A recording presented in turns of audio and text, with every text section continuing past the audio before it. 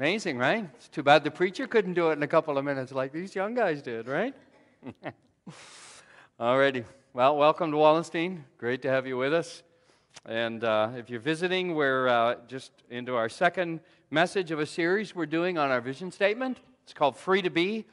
And so we're just going to launch right in.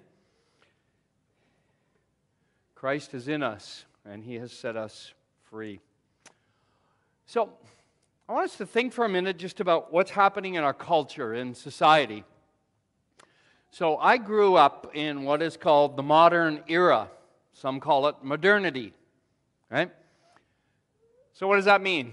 Well, roughly modernity, and this is just really roughly, okay, but just really roughly, from about the 1500s to the middle of the 1900s was what's called the modern era.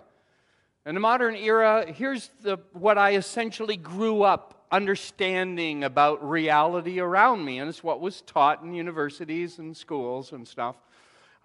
One is there's an objective reality. Essentially, there's a reality, a truth that is completely outside of me and outside of mankind. Okay? Right? That's number one. Right? There's an objective reality outside of there. I'm not the one who determines it. Secondly, historical and scientific statements are either true or false. And some of you are probably thinking, yeah, what's new about that? But we'll get there, because it's not necessarily so now. So I grew up being educated scientifically. It's true or it's false. Right?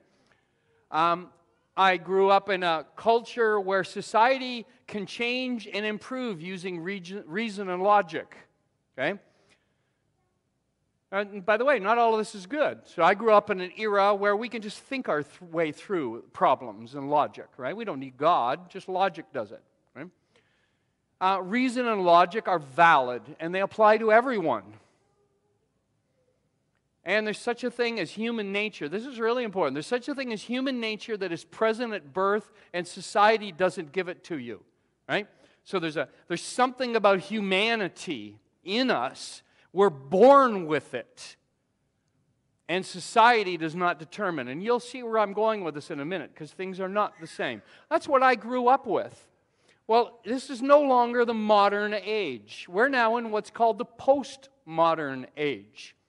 Okay, so what does that mean? Okay, it's called, sometimes you hear it called postmodernism.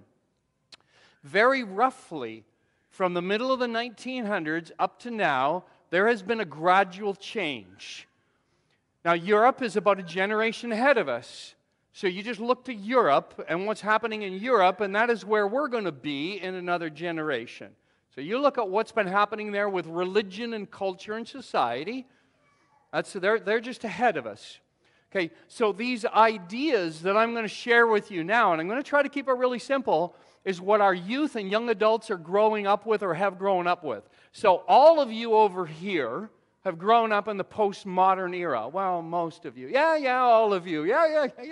You can sneak in there too, Ken. And many of you here have grown up in the postmodern era. The rest of you guys, yeah, you're, okay? Give or take a little bit. We're smattered around a little bit. Well, what does that mean?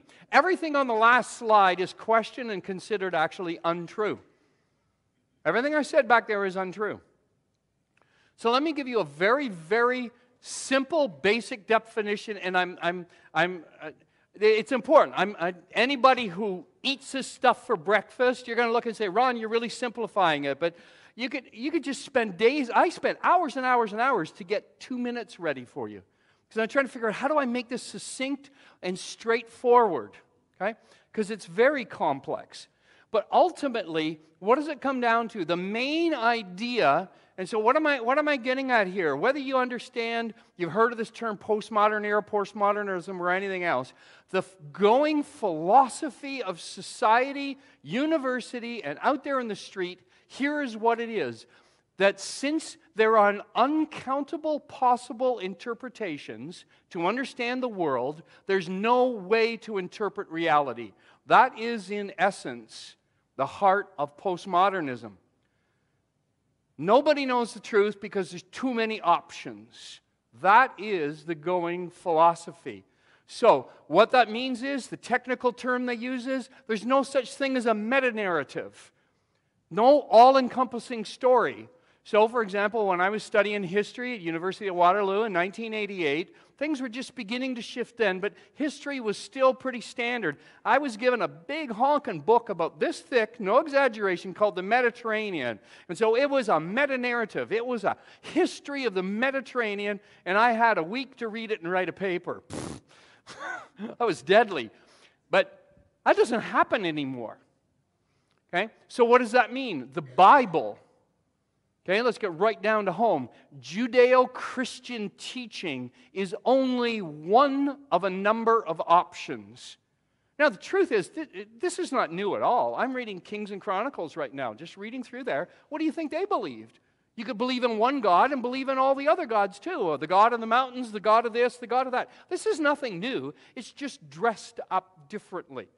Okay? But the big thing is, you cannot, what you're taught, what you hear, what you're fed is that there is no big picture story, and you really cannot know the truth. So, let me give you some examples then. All right? Since that previous slide is considered true, all attempts at interpreting and understand there is only one way. Ultimately, it's a struggle for power. Any attempt to have the truth is wrong and twisted, and you're just attempting to control and oppress. Right? So me wanting to share my faith. So I did a wedding yesterday. I don't know if there were any Christians there outside of myself and my son. Right?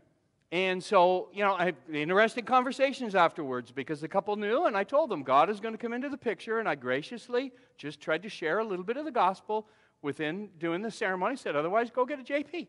Right? No, but they were good with that. But boy, the conversations afterwards, that you have with people.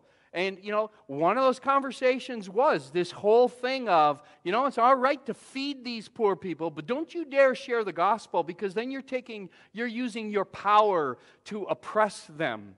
So there's any attempt to be firm in something and say, this is the truth, it becomes you're looked at suspect. This is a power grab for you. And I'll give you an example. Right? The pro-life movement. Anti-abortion is wrong. Right? Facts and what constitutes life are not relevant. Okay? Males especially have no right to speak into this. That's the current philosophy. We try to use logic and say, what is life? What is this? It's irrelevant in a postmodern world. So here's the BBC, Alabama abortion ban. Should men have a debate, any say in the debate at all? That's the current thing that's going on. Right? Don't oppress me, I choose. So there you go. Thou shalt not mess with women's rights. Philippians 1:22. Right? Right? Let me give you another example. Since there is no such thing as universal human nature, each society determines what it looks like. Hence the whole gender thing. Gender becomes a choice determined by society. Okay? So here's from my Facebook page. I went in and I looked, okay, what are my options here? So this is my options, right? So you can go in and I just did this on the week, just on Thursday, right? Went in and I can change my gender to custom. I can type in whatever I want. I can be whatever I want. And then I can choose the pronoun. So if I change this now, then when you wish me happy birthday, you will wish them happy birthday. Okay? So this is where our culture's at. I can determine what my gender is. That is normal. It's not abnormal at all. What constitutes a family is fluid because society determines what is a family. So you got modern family, right? And you see this in all of what is out there in the culture. You see where okay? So we live in a culture where there is no absolute truth, and we'll see how permeated this is in our culture in a moment. And you get to determine everything. Okay? We're going to go to the scriptures. 2 Timothy. If you're using a Pew Bible, page 843. Our message this morning is God has spoken. What does He have to say about this? We're going to be in 2 Timothy. Now, just before we read 2 Timothy, let me just give you a quick outline of the context, because it's really important. We're popping into the middle of Paul's letter to Timothy. So what's the context here that we're jumping into? And I think this will help you as we just focus in on the words. Okay? So chapter 2, Paul is writing to Timothy. He's essentially been warning about false teachers and false ideas. He's urging Timothy to patiently seek to bring people back to the truth. So when we come to chapter 3, here we're going to see the outline of chapter 3. This is actually going to be my message. Paul tells Timothy, very difficult times are going to come.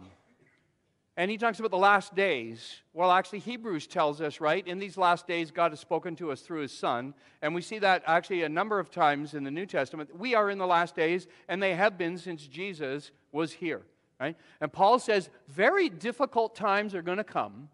And the self will be central. So this is what we're going to read in a moment. Difficult times are coming. They're here. The self is very central. People will be religious, but without the real power of God. And then what he's going to say is, to live for the truth is going to bring you persecution. And thirdly, the third main thing he says is, the only defense and hope is the Word of God. So now, if I just plop over there and run out of energy, you've got where I'm going in this message. Difficult times are coming. Living for the truth is going to bring you persecution, and your only defense is the Word of God. Hence, our vision and our very first statement, we are going to be biblically based. So that's where I'm going to go in these few minutes that we have. So let's read. I'm reading from the New International. But mark this. There will be terrible times in the last days. People will be lovers of themselves, lovers of money, boastful, proud, abusive, disobedient to their parents, ungrateful, unholy, without love, unforgiving, slanderous, without self-control, brutal, not lovers of good, treacherous, rash, conceited, lovers of pleasure rather than lovers of God, having a form of godliness, but denying its power, have nothing to do with them. They are the kind who worm their way into homes and gain control over weak-willed women who are loaded down with sins and swayed by all kinds of evil desires, always learning but never able to acknowledge the truth. Just as Jannes and Jambres opposed Moses, so also these men oppose the truth. Men of depraved minds who are, as far as the faith is concerned, rejected. But they will not get very far because, as in the case of those men, their folly will be clear to everyone. You, however, know all about my teaching, my way, my life, my purpose, my faith, my patience, my love, my endurance, persecutions, sufferings, what kind of things happened to me at Antioch, Iconium and Lystra, the persecutions I endured. Yet the Lord rescued me from them all. In fact, everyone who wants to live a godly life in Christ Jesus will be persecuted, while evil men and impostors will go from bad to worse, deceiving and being deceived. But as for you, continue. But as for you, continue in what you've learned and have become convinced of, because you know those from whom you learned it, and how from infancy you have known the Holy Scriptures, which are able to make you wise for salvation through faith in Christ Jesus. All Scripture is God-breathed, useful for teaching, rebuking, correcting, and training in righteousness, so that the man of God may be thoroughly equipped for every good work. Father, help us. Help us to understand the times we live in, to understand how we are being deceived or in threat of deception. But help us to see you, to see Christ, to see and understand the beauty of Christ in us. We ask this in Jesus' name. So just three things. Just thinking about this, okay? Because what we're thinking about this morning is God has spoken. Three things I want to say to you. Wake up, take a stand, and know the Word. It's three things I want to say just quickly. Just bang, bang, bang, coming out of this passage, okay? So wake up. It's the first 9 verses of 2 Timothy 3. That's what Paul's saying to Timothy. This is nothing new at all, okay? So here's 3 different translations of what he says. Mark this, there will be terrible times in the last days. That's the translation we just read. The New King James, know this, in the last days, perilous times will come. The Message, don't be naive. There are difficult times ahead. Many of us, I think, we're very, very naive. We're just floating along like none of this is happening. Now, I want you to think for a moment. You think, this doesn't impact you? Now, I want you to think again. Okay, and so I wrestle as I struggle with this. I'm looking and saying, oh my goodness, I don't want to wrap my head around postmodernism anymore. I'm sick of this stuff. I'm just tired of reading about it. But you got to wrap your head around it. And it's a struggle. It's in our legal system. 2000, already in 2000, the Rights Board fines a printer for refusing gay business. Back on March 3rd of 2000, this guy got fined and convicted. His religious rights did not trump, and they told him, you have to print for these people. And he was fined $5,000. Trinity Western, just last year, right? What does it say? Trinity Western, here we are at CBC, loses their fight for Christian law school as the court limits on religious freedom. They found it reasonable. BBC, what did they say? Canada's Supreme Court rules LGBT rights trump religious freedom. This is coming like a freight train down at us, folks.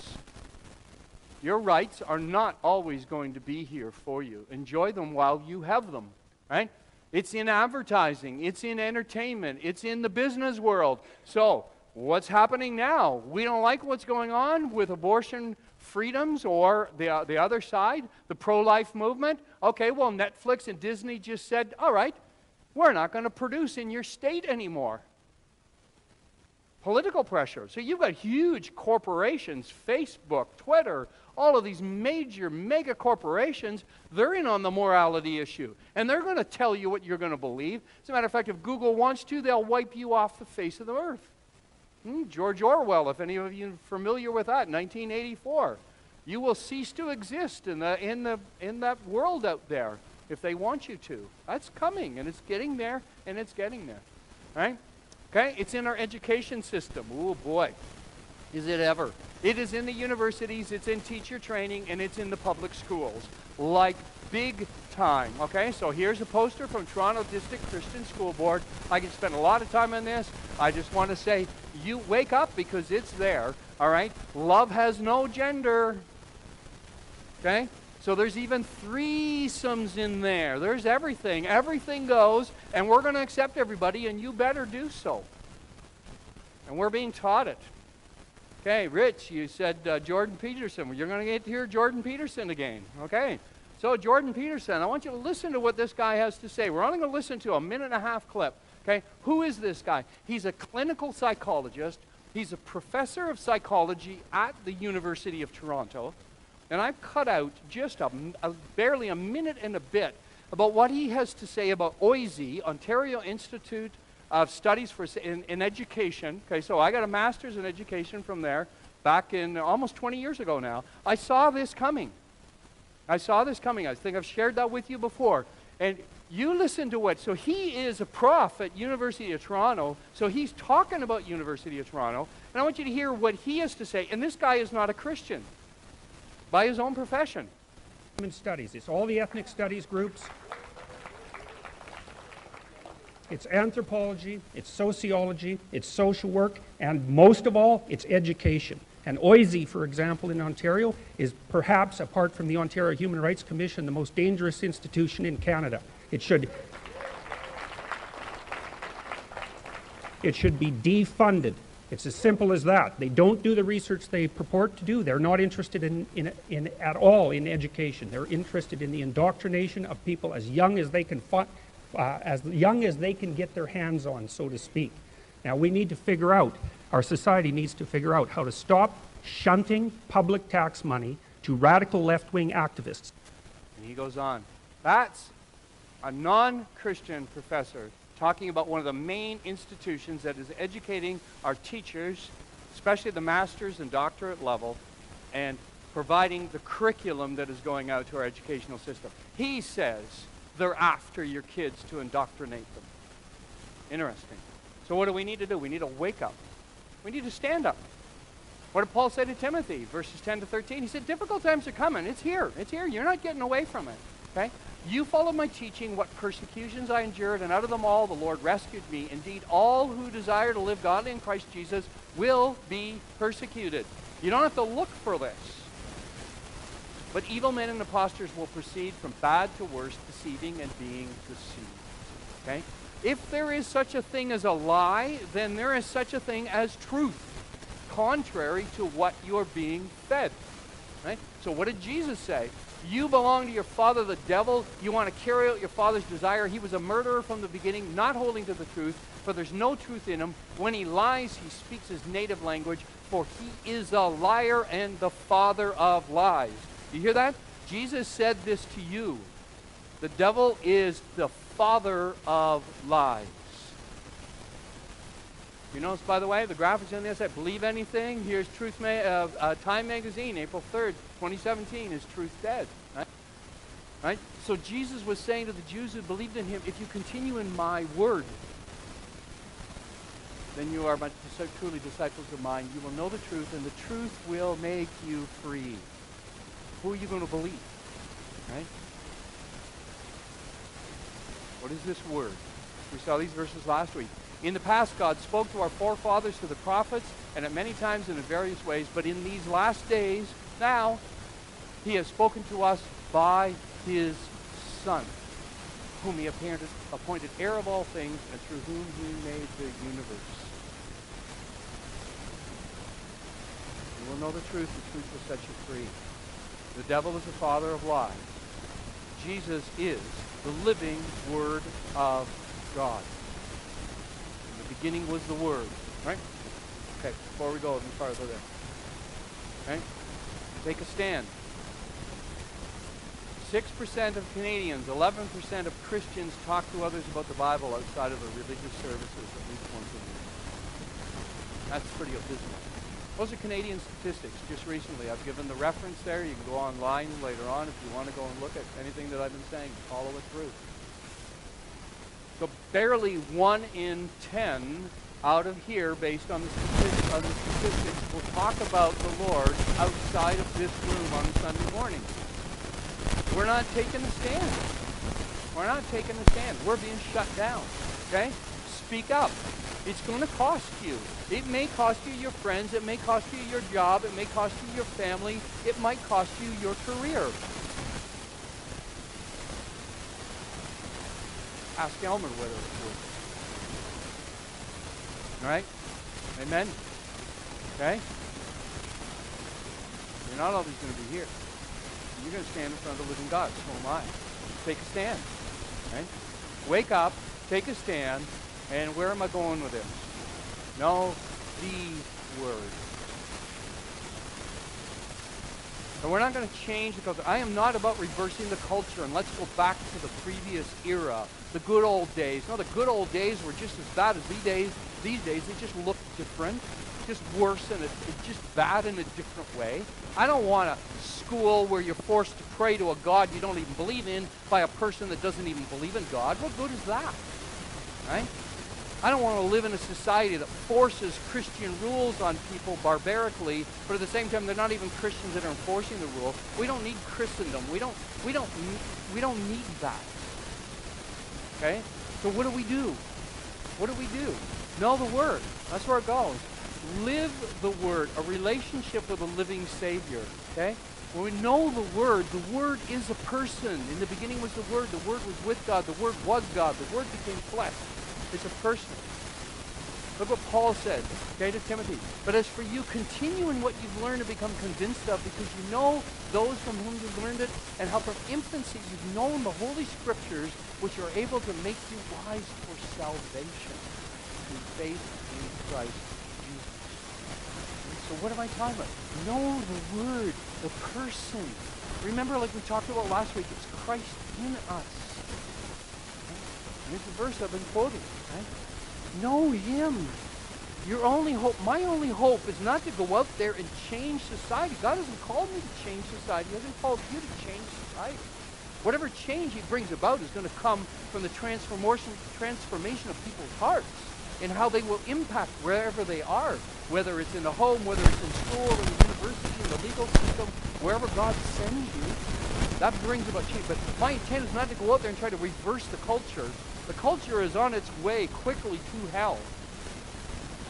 It's about reaching people, standing by, knowing the person, being know the person. You know him. It's not mechanical. We're not talking about mechanically reading the Bible. You can know him. You can love him. Okay? Learn his word. Okay? The word is critical to sharpen us and mature us. Look what Paul said. All Scripture is God-breathed. Inspired by God, some of the translations. God-breathed and useful for teaching, rebuking, correcting, and training in righteousness, so the man of God may be thoroughly equipped for every good work. What is this about? Know the person, know the living Word, Jesus, and then from that, know his words, what he said, to sharpen you and help you to make it through. Because we're blind to this. We're just off dreaming. There's another statistic from the Bible Engagement Project just a few years ago. Canadians, 1 in 7 Canadian Christians, or 14%, read the Bible at least once a week. The majority of Canadians, including those who identify as Christian, read the Bible either seldom or ever. Is that you? Are you an exception to this statistic, or is this you? How are you going to know the person if you don't know his word? It's Christ in us, but he has chosen to give us this. And he breathed into it life by the Holy Spirit. And it says, as you're into this, seeking him, Christ, that's where he meets you. So if you're seldomly in there, no wonder you're blown away by what's going on all around you. You don't stand a chance. Yeah, the devil can't. Praise God for that testimony. I'm secure in Christ. Lovely to hear that. That's right. The devil can't take you away from Christ. But boy, can he tangle you up and mess you up. 1 in 7 Canadians, 13%, about 1 in 4 Christians strongly agree that the Bible is relevant to modern life. Are you kidding me? 25% of the people that say they're Christians say the Bible's relevant. What? That's it? God help us. Now, you got to know the Word. You got to know the person. 1 in 10 Canadians, 11%, 2 out of 10 Christians reflect on the meaning of the Bible for their lives at least a few times a week. See where I'm going with this? Where do you fit in these numbers? Right? You got to know the Word. So what does that mean? It means you got to read. And if you don't know how to read, learn how to read. And if that's too difficult, if you can't read, listen.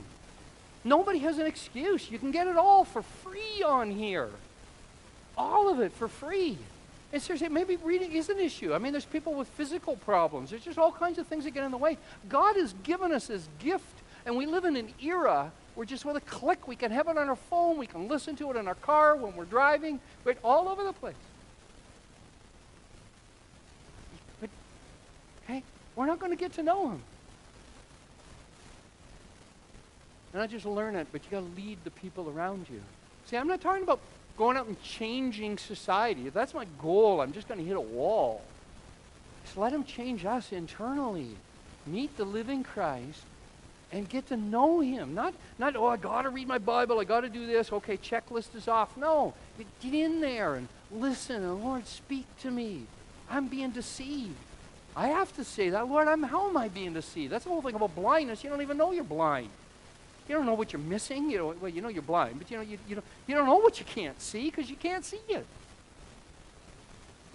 Lead.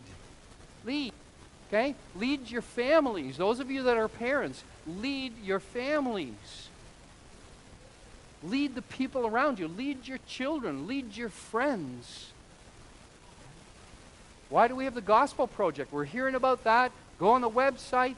Every week, you'll get a good diet just from the devotionals that are there. It's great stuff. Thanks, Jeff, and the team at WBC Kids that have made that available for us. There's a lot to learn in there. If you have children, you better be active in your children's education. And if you're not, you are sleeping. And the devil is lying to them. Right? Be involved in the local school. Not with a placard running around protesting. No, but get involved. Volunteer. Get in there. Be the salt and light that God has called you to do. They're your children or your grandchildren or your friends' children if you don't even have children. Okay? Some of you, maybe it means homeschool. Some of you, it's Christian education. We got to do something. But it's about getting to know Him, right? So, why? Okay? Our vision. Number one, Bible-based. This is part one. You get another part next week. But God has spoken. God has spoken to us. And we are free. He set us free. And because of that, we're able to seek Him. We're going to worship, and then I'm going to tie some things in. Thanks, team. Song, rather close. You can be seated.